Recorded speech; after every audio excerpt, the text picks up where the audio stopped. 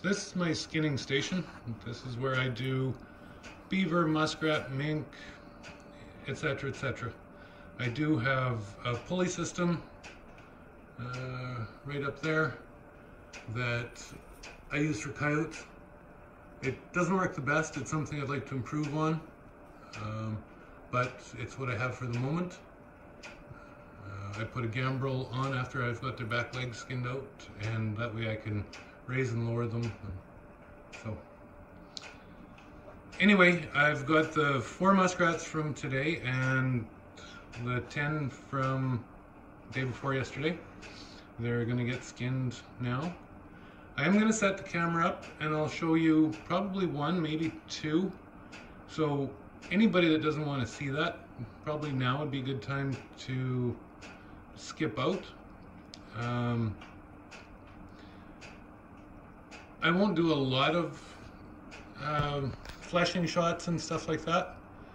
If there's something unique or something like that, then I'll probably bring you along and show you what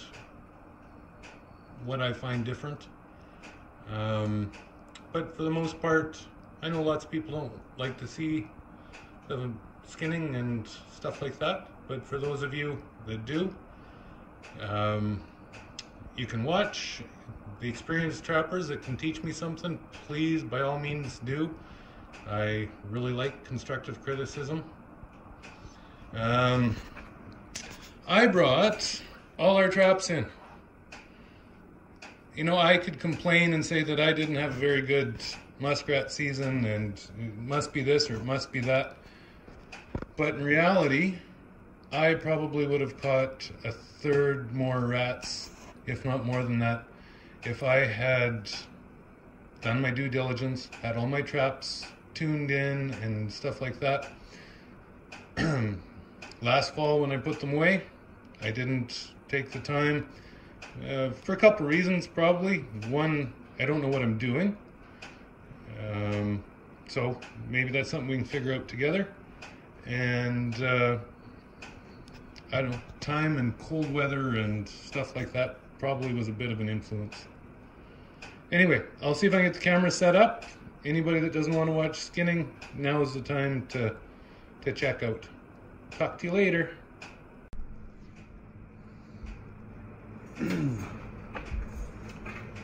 Okay, hope I have the camera set up well enough so that you can all see.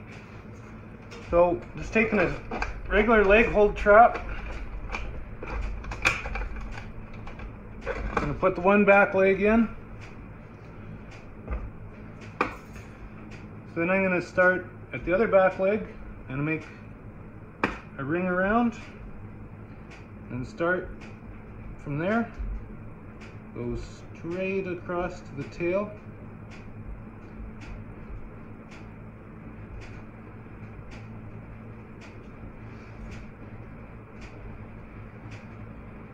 Make a ring around the tail.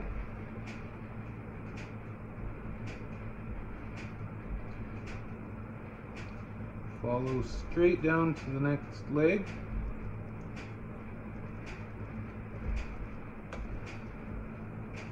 Make a ring around there as well.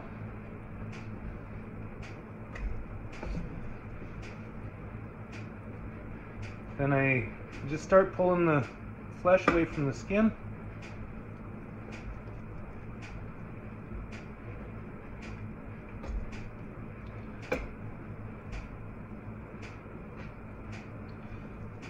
Once you're started, you can just keep pushing in between.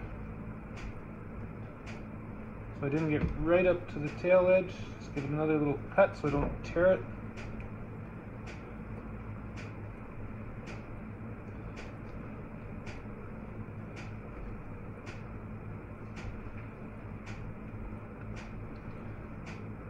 Right up to the next leg.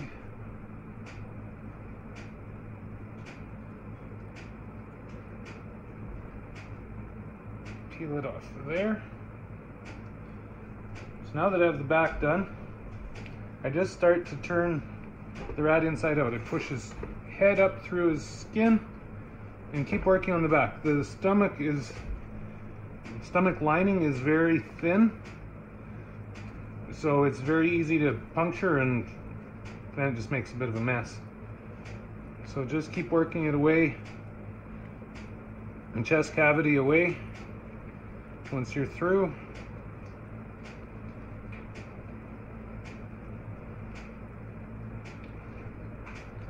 pull the legs down.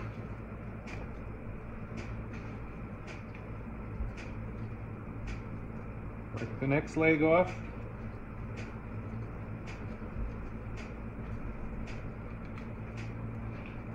And then work your way back.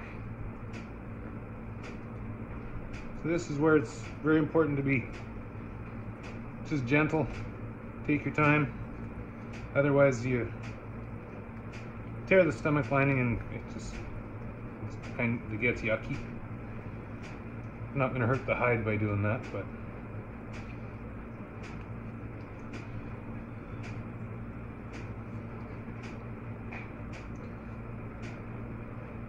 so there, right up to the vent.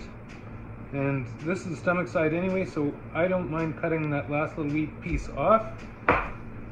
Also gives them a little bit more of an inspection hole, because these hides are left hide out for in. Now I just pull a bit of this fat back. Sometimes I just use a knife and push it back off the cheeks. Then I don't know whether you can see this or not, but there's like little white lines here that shows you that that's the start of the ear. I go right back to the base of that and I give it a quick little cut in there. You can see there's where the ear was. The ear is now loose. Same with this side, the little white lines. I go right back to the base of it, give it a quick little cut. And just keep slight tension on it. So then when we get to the eyes, you can see the kind of white lines again. So here I dig in a little deeper. I don't put too much pressure on now, otherwise it makes a really big eye hole.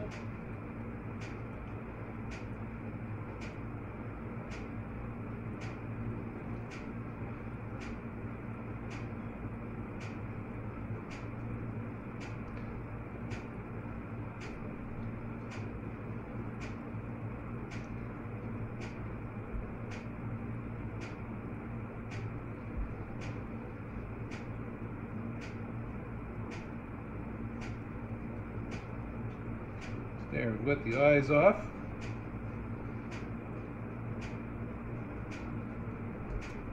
Now we're into the cheeks. Once you're past that bone, you can stick a knife right in there and that loosens that up. Same on this side, you can feel kind of the end of the bone, stick the knife in. Then just continue to skin down the nose. And then you're going to hit a place where it's no longer bone, it turns to cartilage. And then we're going to cut that cartilage down. That leaves the nose on the pelt.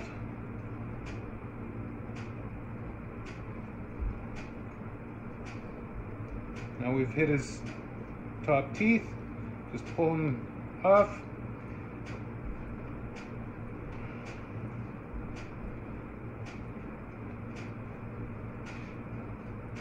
And then the bottom lip we can just cut off.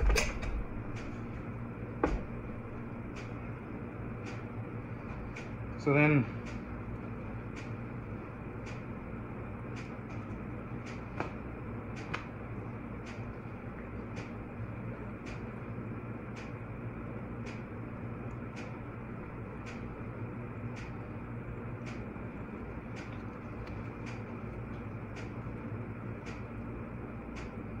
So now what's left is just to take a little bit of the flesh off.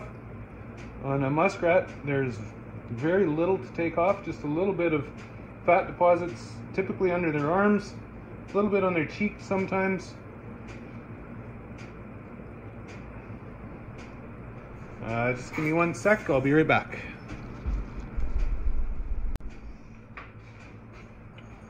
Okay, I just grabbed a stretcher. So, just pull them on top, pull the hide down, nice and smooth.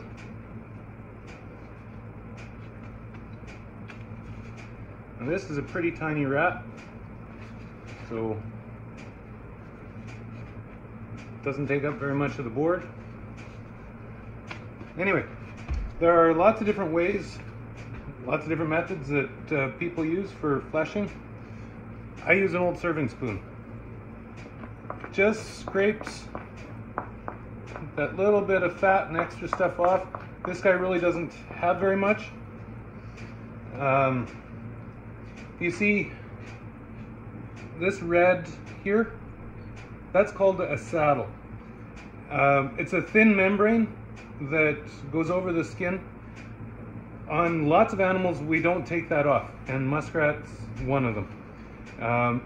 If we see fat underneath of it, then we can scrape it like this to get the fat deposits out. So there you can see this white line here right next to the red, the saddle. That white is fat. So we're just going to scrape it down, and you can see it just pulls it right out of there. The saddle kind of folds over and out of the way. So we'll do the same on this leg as well.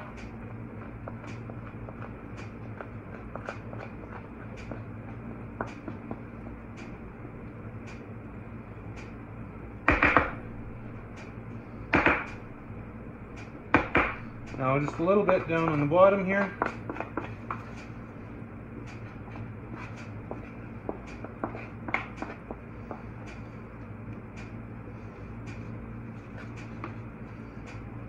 Okay, so that part's done.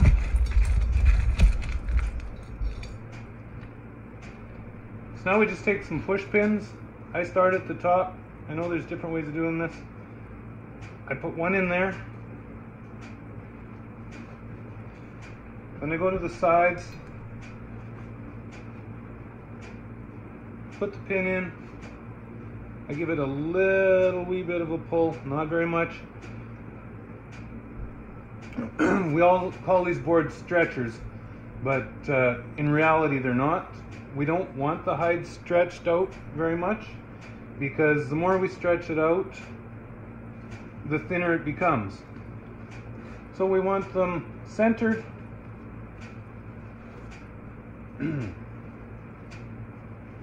So here again on the tail, I just pull it down so that it's snug. I don't put any pressure on it at all. The thicker the hide, the better.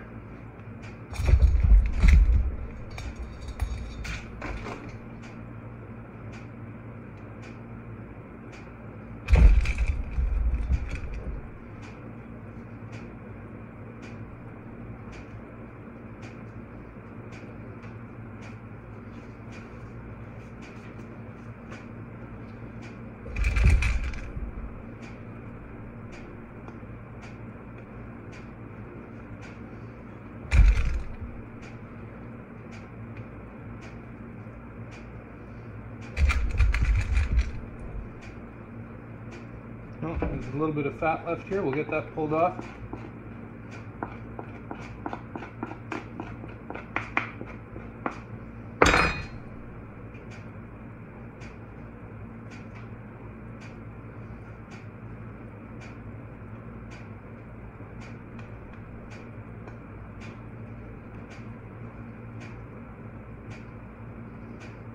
There. So, on the fall rats, you can see this black line. That means that they're not quite prime. The leather is not as thick as it will be midwinter especially, and also actually late winter and spring. So fall rats, one of the reasons that I don't go after them very hard is because there's not a lot of value in them. This is the last couple of years probably about a $2 rat. So my 14, 15, 16, 17 rats that I've got in the last week doesn't bring a lot of money, but that's okay. So now I don't have holes drilled in these stretchers yet. So what I do, I put a tack here, and then I lean them up against the wall, and that keeps the hide away and lets air movement. Ideally, you're supposed to keep your skinning shed about 60 degrees and some air movement. I have a wood stove and a fan, so it hits 60 twice as the temperature goes up and as it comes back down. Currently, that's the best I can do. Don't know what else I can tell you. That's kind of it for now. I hope that it was informative. If anybody has questions, just put them in the comments below. And like I said, any trappers that have suggestions, I like constructive criticism. I've only been back into trapping for about 4 years, so I can always learn. Hope you guys all have a good day, and talk to you soon.